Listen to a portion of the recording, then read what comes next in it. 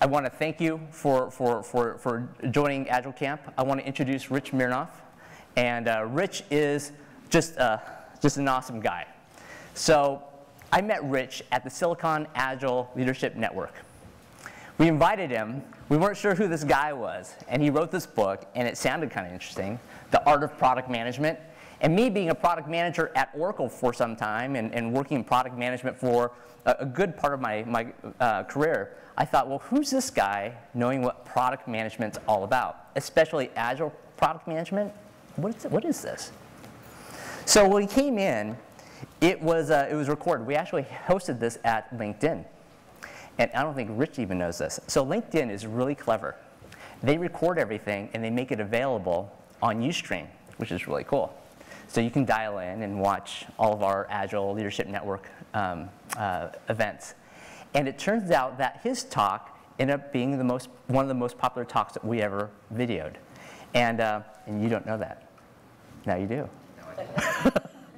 And so with that, Rich has really made an amazing impact on the industry.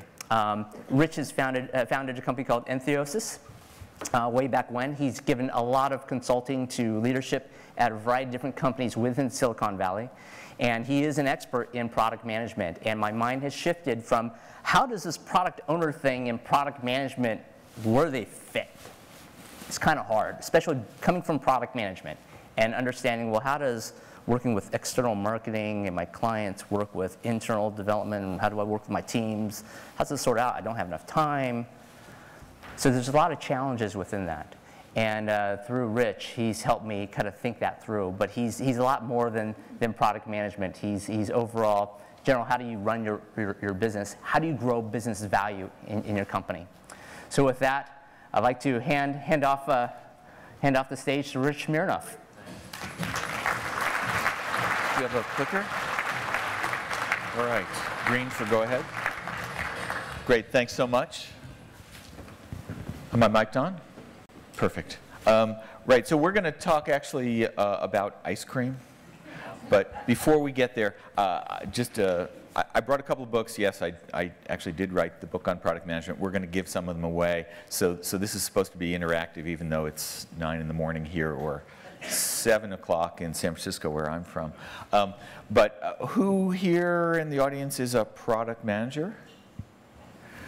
Wow, good. I owe you guys a debt of thanks. If you can keep your hands down for a second, who among the rest of us is in a team or an organization where we love our product managers?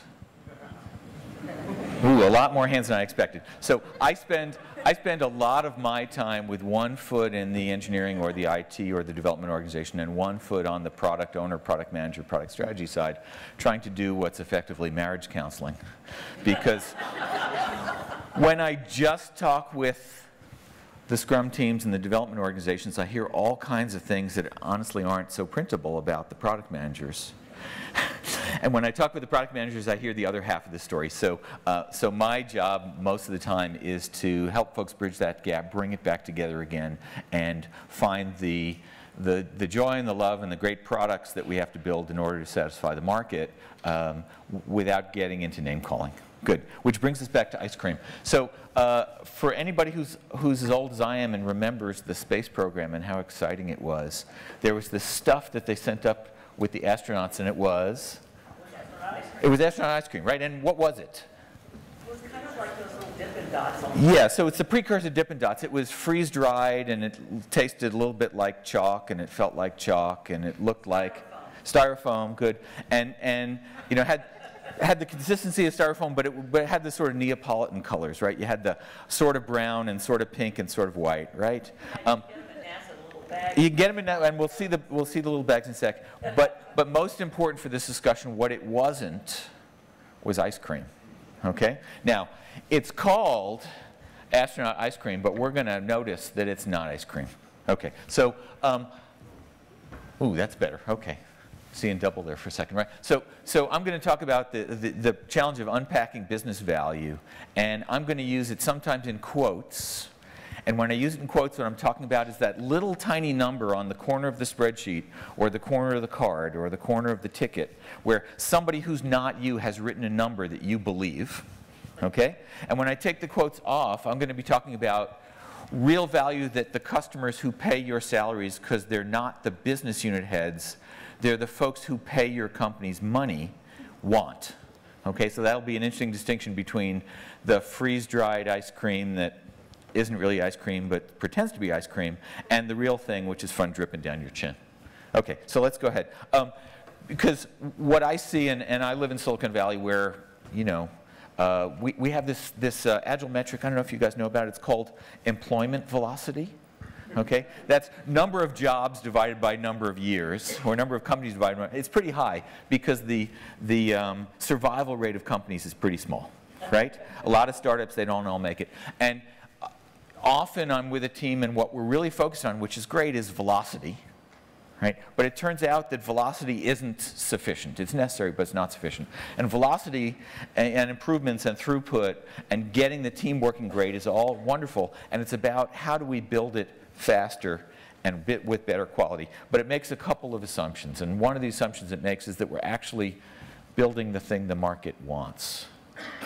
Right? We've got some strategic prioritization, we've got some market outcomes, and when we finish this thing, it's going to lead to an outcome which for most companies is translated as what? Sales. Money. Right? Money is an important concept here. Right? And so the question we want to ask, I think, for the next half hour, 35 minutes, whatever it is when we're looking at that little number in the corner of the card or in the corner of the spreadsheet that got thrown over the wall from finance from somebody that we may not meet for a while, and we call it business value, does it still taste like customer success? Right? Because maybe we've lost the flavor here. So, and by the way, I brought some books to give away. You already come up at the end, you'll get the first book. No need to do it now, right? Because you already got the answer, which was, you know, about the frozen stuff. But here's my point, and it seems worth asking sort of at the beginning of every week or maybe the beginning of every sprint, which is, are the things we're building actually of value to actual customers? Do they matter? Are they going to lead to improvement or change or good things for our organization? Or are they just something on the list? Because, again, I spend a lot of my time with folks who've brilliantly built things that nobody wants. Right? And there's nothing sadder or more wasteful. By the way, when we talk about waste, this is the 100% waste opportunity. Okay? Let's build something with quality, on time, on spec, you know, 0 defects. And the silence is deafening, okay? Because if the market doesn't want it, it doesn't matter, right? So I'm always worried about the big throw in the trash can here of, did I, on the product side, ask for something which doesn't move the needle, which doesn't bring customer joy, which doesn't generate revenue, which doesn't attract people from the competition to us because we're doing something that people really care about.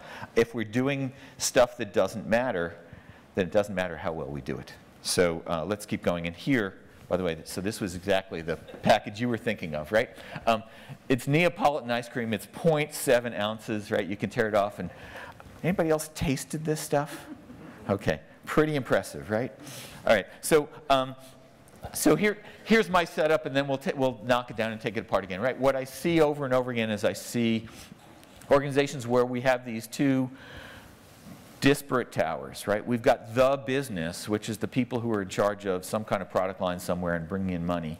And we've got the team or the developers or the IT organization or the engineers over here building something, and we either built organizational walls or we've left big organizational gaps, right? In space terms, this is being on different planets, right? We don't talk, or if we do, the communications are really slow, because it takes a long time to bounce back and forth, right? And the second thing I see all the time is that we have someone who's assigning value, right? So there is no project which is going to get worked on if we don't assign value to it, so therefore we have to assign value, right? Give me a number. And if it isn't a big enough number, by the way, we're not doing it, so give me a bigger number, right? Keep going, right? A little higher, right? Until we get to one that gets approved, right? And it's less about market outcomes than it is about getting the thing into the process, right? And so that leads us to do something which, on the development side, we figured out maybe in 2006, some of us, was really hard, which is doing all the estimates up front and having them be perfect, right? Anybody in the business of doing estimates up front and having them be perfect? Not so easy, right? Well, it turns out on the business value side, we're in the same place we're just 10 years later, right? Because if we don't put a good business value on it, then it doesn't get done, right? It doesn't get in the stack, doesn't work its way up the heap. And so as a business leader, I'm incented to put a big number on it, right? And fix it at the end, because if we change it, we're in trouble. The next thing, of course, is we're going to prioritize unlike things. Should we fix one more bug or work on one more feature or do some R&D or upgrade our systems? Right? And that's a really hard question to ask if we're trying to put everything on one set of denominators here, right? They're all in the same value points. So we have to find some exchange mechanism that says one more bug is worth a quarter of a story, right? A quarter of a feature, or 5/16 of some R&D, right? Really hard to do.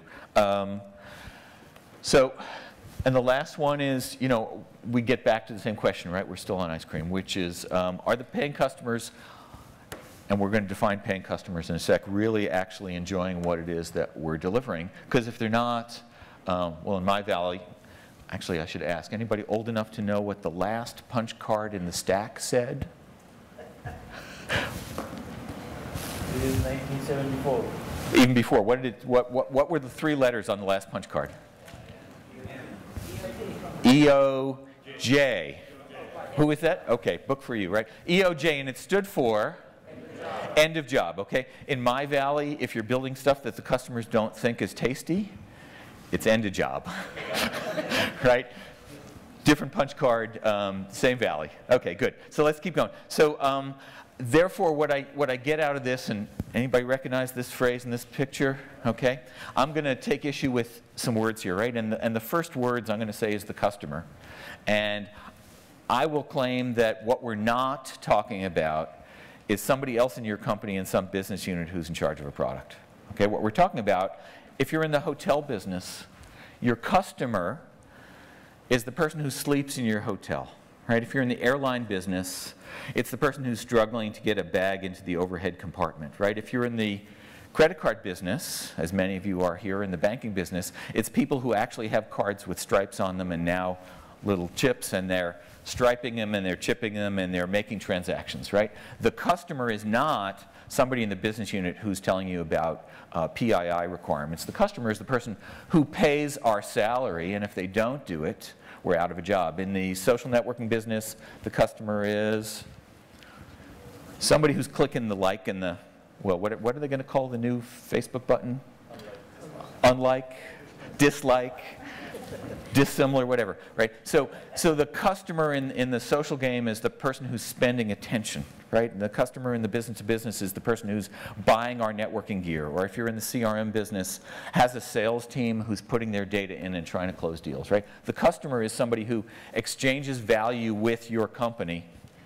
And when we talk about the customer as being this intermediate person over in some business unit, I think we lose our chance. And so valuable means they care about it, right? All right. Here's our bit of quiz here.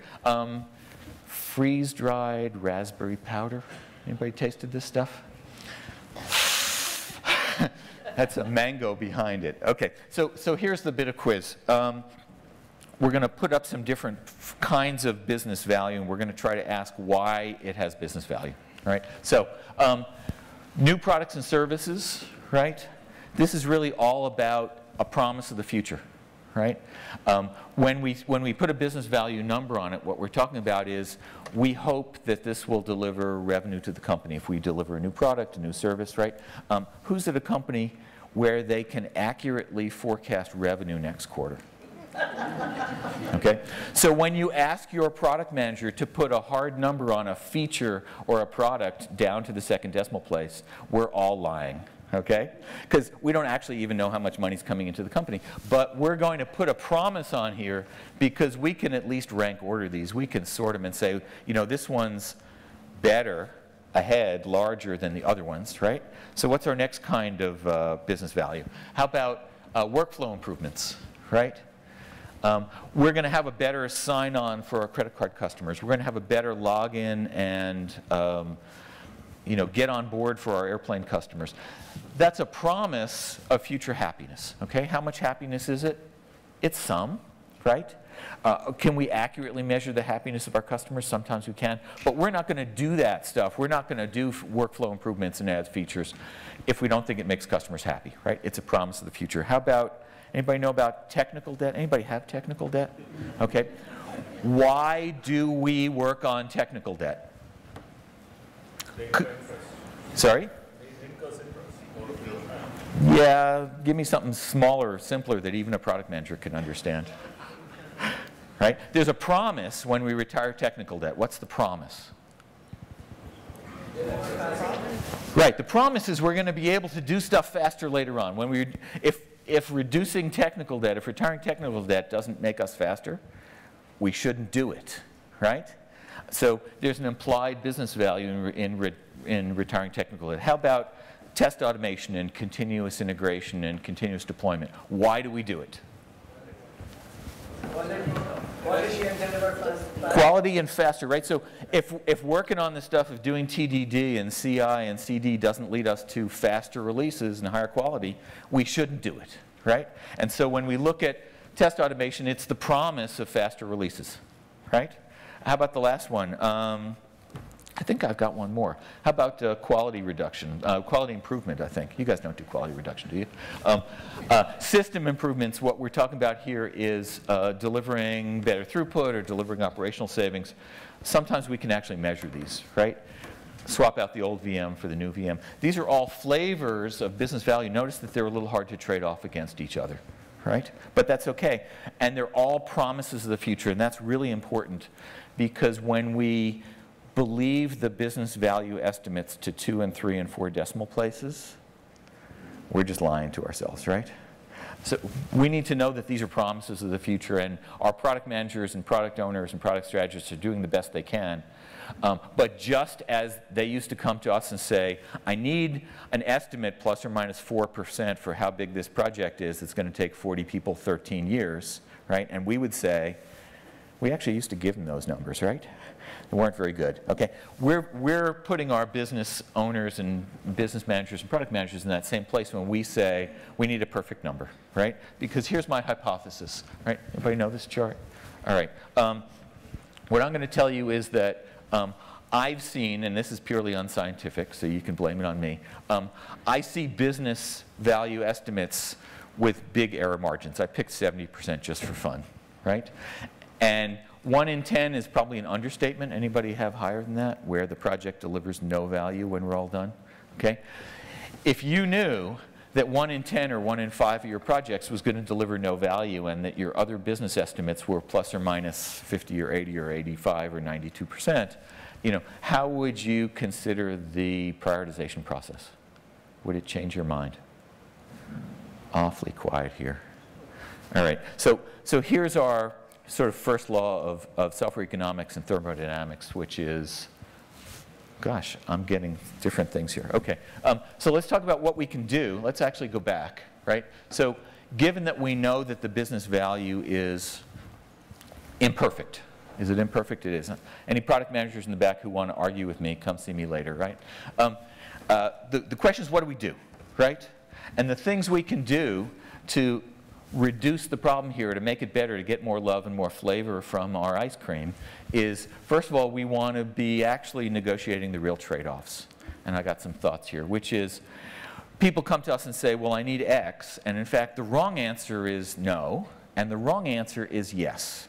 The right answer is, well, we could do that, but here's what we have to give up instead. Because the only real-world trade-offs you make are where you give something up and you know what it is, right? The second one, I'm going to suggest that we want to make like-to-like comparisons. Let's compare all of the bugs and defects together, and let's fix the worst of the bugs and the defects and figure out how much we're willing to spend on bug and defect fixes. And let's not trade off a feature against that, because I don't know if you know this, but everybody on the business side will always choose a feature versus tech debt reduction. Right? And if we leave it up to an individual choice, what we're going to do is never retire tech debt unless we have a budget for it, right? Reality-based budgeting, on the revenue software side where I live, we all know that products live forever until you retire them. Sometimes we call that end of life. Sometimes we call it sunsetting, which is a nice word for the same thing, right? But until you stop selling it to customers, you have to keep supporting it. And some of us live in the project world where people think stuff is finished when you ship the first version, right? And that's just a lie. And then the fourth one, I think that's really important, and I'm carefully using the word paying here. Everybody in the room should have a chance to meet or listen to or interact with folks who really use our products, really use our services, touch the folks who are going to, well, you don't actually want to touch them if they're going to sleep in our hotel tonight, but you want to know who they are, right? Because the better we understand the end customers who pay us money, the better off we are in terms of finding the business value that's hidden in the stories we've got. Okay, so I don't know if you guys know this. This is Boston last year, right? There's this magical thinking that sometimes happens on the business side with folks who don't know systems so well, which is that they have this belief that with just one more Scrum team, we can dig ourselves out of all of the requirements and all of the demands, right? It turns out I can think of new features for your product or service faster than you can build them. By the way, so can everybody else on your business side. So the idea that we're actually going to catch up, not so much, right? So again, it comes really back to hard prioritization, because the magical thinking that says somehow we're going to get everything done never happens, right? In fact, if here's my magical thinking slide, right? Anybody know these words? I put listening devices in a bunch of conference rooms around the world, and here's the things I heard, right? It's really important. Good to know. What's it more important than, right? My favorite, of course, is the how hard could it be? It's probably only 10 lines of code. Anybody know the answer to this? When a salesperson from your software company comes to you and says, I just came out of a meeting with Deutsche Bank, and by the way, we promised them teleportation, and how hard could it be? It's probably only 10 lines of code. Anybody know the answer to this? What's the correct response? That's a book for you, by the way. The answer is, great. Why don't you sit right here and code it for us, right? How hard could it be, right? It is uniformly true that folks who don't understand how systems are built think things are easy, right? We've gone Agile, so therefore we must have indicator. We can replan next week, so my thing must get in, right? And this is the Home Depot model that says, if I drive my truck down to the Home Depot, there's a bunch of folks I can hire for cash, right? Less than 10 bucks an hour, and they can type on keyboards just as well as you guys can, right? Magical thinking is all about the problem of the trade-off's not obvious, the work's not obvious, and it puts us in this and universe where it's just one more, right? How hard could it be, right? So I'm always talking about the exclusive or trade-off, right? You guys know about Boolean logic, right? So anybody been in sales? Okay, sales is not a Boolean logic kind of world, right? Sales is an and world, right? Because you come back from the customer and there are things you need that are not in the product, and if you can convince someone to say yes, then you get to go to club in Hawaii and drive the fast car, right? So we need to know that real trade-offs are about exclusive ors. They're about or, not and. And so when we present them in that format, we say, well, that's a great idea. I love your idea. That's a terrific idea. Gosh, you're smart and good looking. But if we're going to work on that, here are the things we have to throw under the bus, and here are all the customers that are not going to get what they wanted, and here's the releases that are not going to happen. And by the way, I know I've seen the movie, but teleportation is more than 10 lines of code, right? You really want to have the or discussion. Here's what we were planning on Monday at the staff meeting, and I'm happy to entertain this, but here's what we've got to take out, right? What would we drop? What things would we take out? And we want to avoid the, yes, we'll push all the quality things under the bus this quarter, but we'll come back to it next quarter, right? By the way, I don't know if anybody knows this. There's scientific proof that there are no health benefits to joining a gym. You guys know this? Anybody want to help me? You got to go, right? Joining a gym has no health benefits. And in late January and early February of every year, everybody's coming off the holidays, everybody joins a gym, right? Turns out no health benefits unless you go.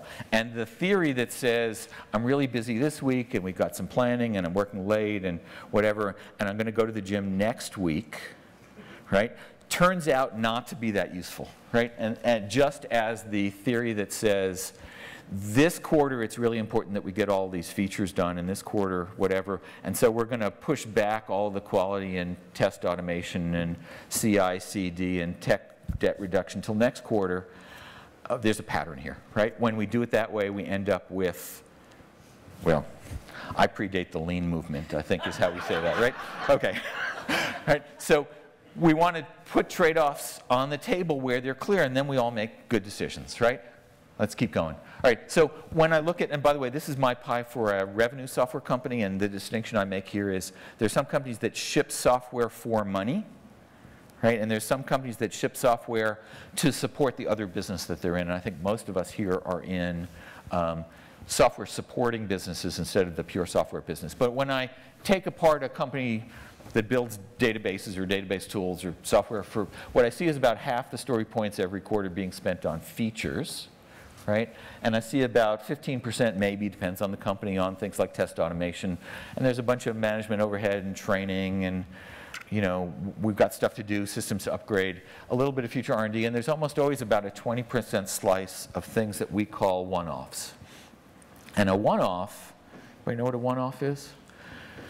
It's when that really, really smart salesperson comes in and says, I just got off the phone with Goldman Sachs, and convinces everybody that we're going to do this one thing, and how hard could it be, and it's only going to take a couple of days. And when you add them up, it turns out it's 20 or 25 or 30% of your quarter's budget, right? And so we have to deal with them as a group instead of one at a time, because we just get rolled forward, right? And we give them up one at a time because we don't have the or choice here. Let's keep going. All right, so I get to my second recommendation, which is priority within buckets. And I find this really works, particularly with executives. Anybody an executive here? I should be careful. Usually we describe executives as folks who are limiting themselves to 3 bullet points with no more than 8 words each, right? We're really busy. I were executive, but I aren't one now. But if we put things in buckets and we say, you know, we're going to spend 15 or 20% of our valuable story points this quarter on tech debt reduction and test automation, and we're going to hold the line there, and we'll put them on whatever parts of tech debt reduction and test automation are going to be best, we make progress, right? Buckets really matter here because they help us defend ourselves from the household budget problem. I have a daughter who used to be a teenager, and she would come home and say, well, there's this concert, and my friends would really like to go, and the tickets aren't really that. Taylor Swift was here the other night, right? Yep. What were those tickets priced at? Right. So how much could it be, right? It's just me and my 9 friends, right? And it turns out in San Francisco, if you spend that much on a concert, the next month you're living in a cardboard box, because that's what rent costs, right?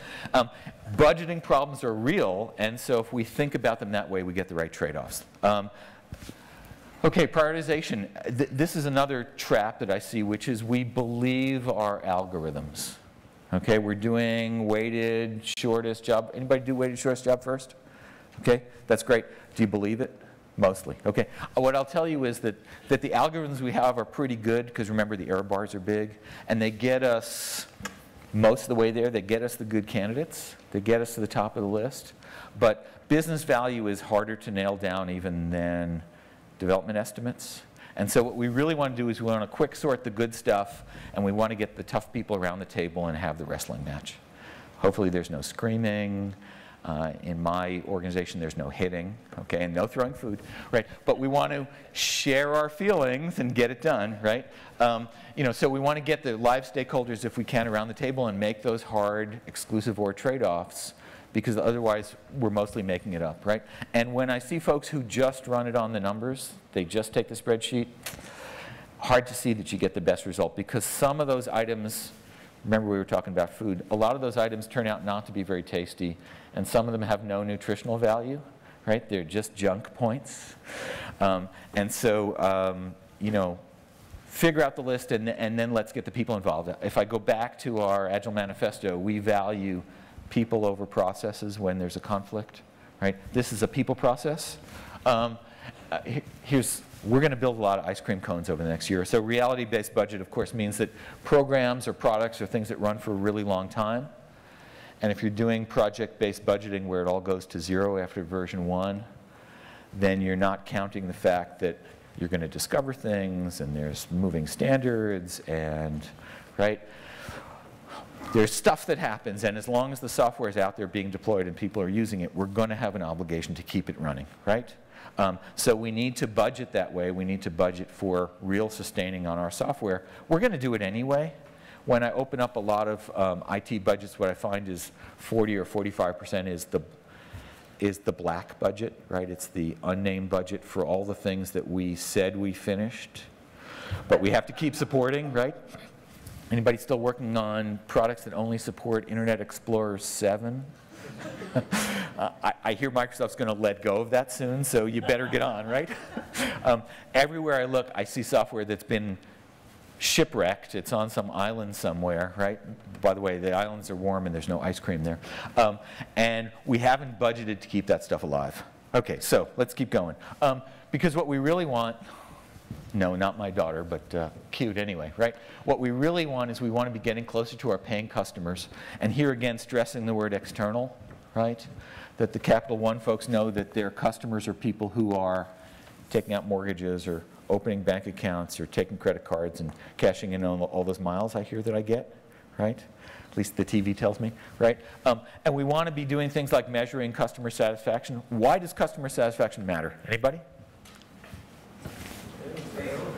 Sorry? We keep our job. That's right, so we keep our job. So customer satisfaction matters in the world peace sense. We want our customers to be happier, right? But it turns out in the hard-nosed business sense, we'd also like our customers to be happier because they might stay with us longer and stay our customers, right? So along the trail here of the breadcrumbs, customer satisfaction is really important. Anybody work in the cable TV industry? Anybody from Comcast here?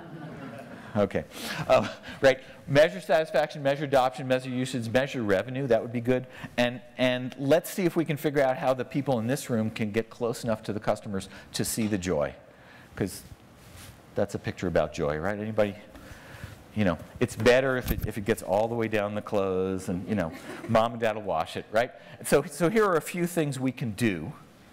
Because it's fine to talk about this stuff, but what are things we could do today, this week, when you get back to your office, to put the flavor back in the business value to make the ice cream tasty again? So the first one for me is, if you're talking with your product managers or your product strategists or the folks on the business side, I think you should ask the money question, if they haven't, right? They should want to talk about the money question, but everybody is allowed to say, how does this lead to a better outcome for my company?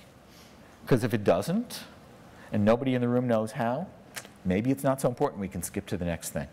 Now, give our product management folks lots of slack because there's huge error bars on how this is going to work.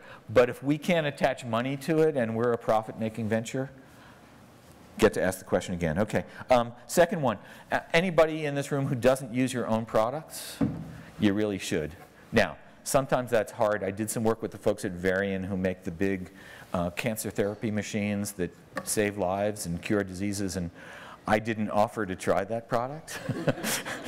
But you should at least know how it works. You know, if you're in any kind of consumer product, run it, taste it, run the error messages, get in there, right? You should understand what your company does. You should have a good feeling in your gut for what good looks like. Next one, and I put an asterisk here we're going to get to in a second, which is find a way, and it depends on your company, your market, to really listen in on the customer conversations. Now, maybe that's folks coming into your every other week demo and customer showcase, and maybe it's going down to the customer support area and putting on the second set of headphones and listening, and maybe it's going on the sales call if you're in enterprise software, right? And maybe it's, you figure it out, right? Anybody want to help me with the asterisk? Okay, there's rules here, go ahead. Yeah, the user experience folks do all kinds of this stuff. Right, and I bet they videotape some of them. We videotape, we record, we make lots of notes, and Right. we invite people to watch. And you invite people to watch. So everybody else in the room who's not watching, you're invited to watch. Please watch. I spend a lot of time with enterprise software teams, and there's special rules here. Okay, so the first time we invite a software developer along on a sales call with some enterprise CIO who's going to spend 7 or 8 figures on a product, anybody want to tell me what the rules are? Don't talk, right? So the first rule is you may not say anything, right? Don't talk. Second rule is also don't talk, right? The third rule is you're allowed to answer a question if it comes from the product manager in the room, and if it's a yes or no answer, yes or no question, the 2 choices are yes and no. And among the phrases you're not allowed to say, right? So, sorry? It depends, yeah. No, the biggest phrases that you want to warn people against, one is, piece of cake, no problem, I'll have that in the product by Friday, okay? The second one is, no, let me explain why that's a really stupid idea. And the third one is, well, you know, our competitor's product does that pretty well, right? Because when you're in a sales meeting, you're there to help sell, right? Or at least to listen. So there's always a little prep session. There's charm school that we always do before we take our development teams out to meet customers. But do this, do this, do this, do this. This is really important. If you don't have a sense of the flavor of how people are talking about it, then you may just be going through the motions, right? Okay, ask for success metrics, right? Anybody working on stuff and you're not sure what good looks like, right? You're allowed to ask the success metrics question, which says, how do we know this is going to work?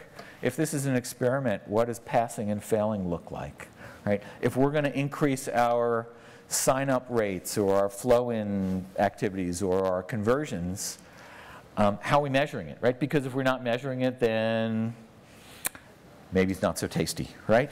And again, I would look at the revenue question, which is how does your company pay itself? Somewhere in some big glass office somewhere, people are talking about revenue, right? And you'd really like to understand how that works, because that's how decisions get made, right? Okay, so, and the last one, that's supposed to be fireworks anyway. You should really celebrate with your team. So whenever something good happens that you think customers are going to like the taste of, I think there's an opportunity here, right? I don't know if it's t-shirts, but maybe it's ice cream sundaes, right? We should be celebrating not just completing a bunch of story points and putting a bunch of business value numbers on the board. We should be finding ways to make this real to our teams, right? Anybody who's an Agile coach here knows this already. The most important thing you can do to help developers motivate themselves is? Celebrate, yeah. It's actually to show them or tell them that real people are using the code they built, right? Because that's why they're doing it. So we want to find an opportunity to celebrate the good things we're doing that are going to add flavor and value to our customers as often as we can, because that's what we're trying to motivate. Okay, so here's my takeaways. Fresh fruit, by the way. I reversed the process before we freeze-dried it, right? Business value is clearly essential, and I put it in capital letters here, but I think there's lots of flavors of it. And I think blending them gets really hard. And you know, the precision for auto sort, I think, is just not there. And so when we want to outsource our decision making to a spreadsheet or an algorithm, I think we get ourselves in trouble, right? It'll get us part of the way there, it'll get us most of the way there, but getting the other people on board in front of us, with us, to make the hard decisions together is always better than action at a distance, right? And then, of course, you know, you want to taste what customers are tasting.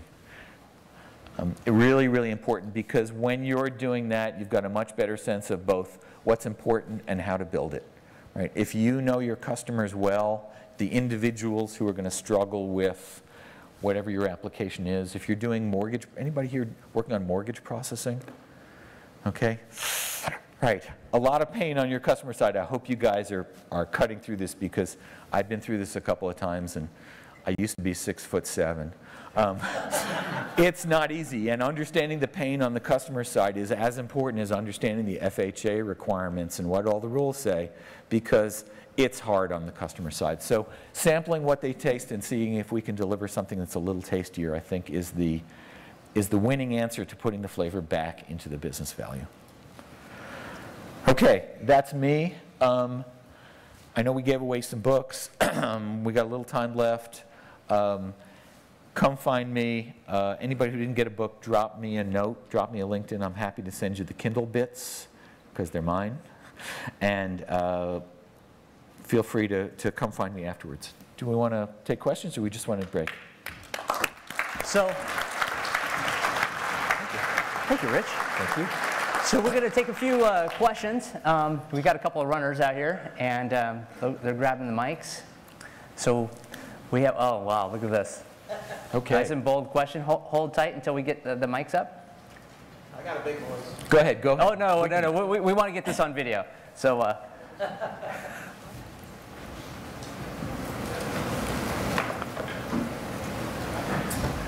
I can repeat the question. How's that? Okay. Go. So you're saying stay away from the spreadsheet, so that takes us out of the data-driven world into basically personality-driven world. Right. So how do you get sanity back into the So process? I carefully didn't say throw away the spreadsheet. What I said was that the spreadsheet gets you 80% there, right?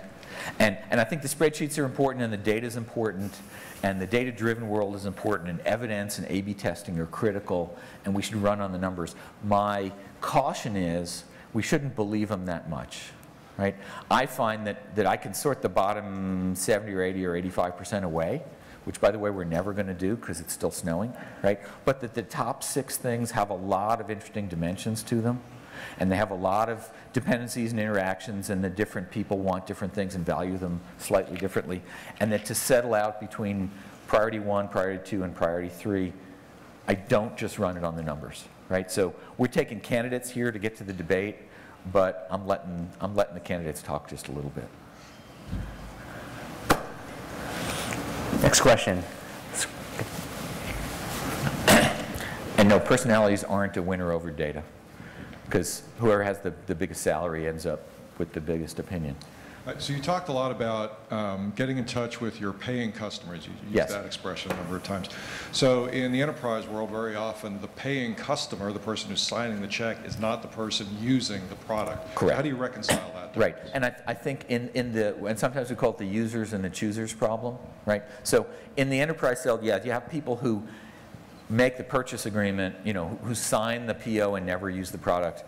You have to actually be in touch with both. So in general, there's people in the purchasing organization who only buy based on discount and don't care about the product. There's people who run large organizations who are taking recommendations from champions inside.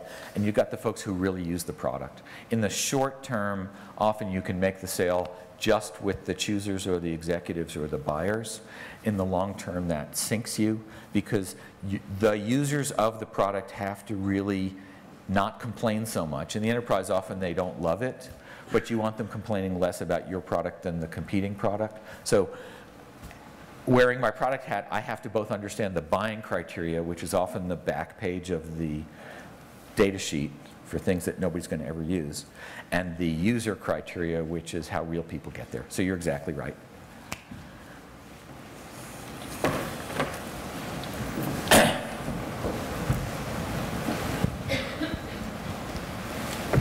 So not necessarily a question, but kind of a supporting comment. Oh, good, thanks. In both of those areas was, one of the strategies I've used as a coach is to, as a team, let's reach out to our business and let's find real end user success stories. It not only motivates our teams, as your point you made, but it helps to give us real concrete examples of why things are important to our business. So I really focus a lot on a way to get customers and the business on board is to reach out and ask the questions as a team. Don't be shy. Right. Can we see real live customer satisfaction? Because at the end of the day, it's about satisfying the customer. Indeed, exactly. And I'm always a little wary about the teams that only get to meet the 2 customers who come into their demo every 2 weeks, because it turns out those customers are as far from representative as you can imagine, because they're the 2 that love you the most in the whole world, want the most technical enhancements, and are never going to reinstall from scratch. And they are completely unlike the 10,000 customers you'd like to close who aren't that interested in you, and if it doesn't work so much, they can throw it aside. So, we've got to get ourselves out of just the couple of folks who come to us and reach out to the big wide world out there. Maybe one more question before we move on next. Do you have any more? Going? All right. Gone. So thank you, Rich. Sure, thank you.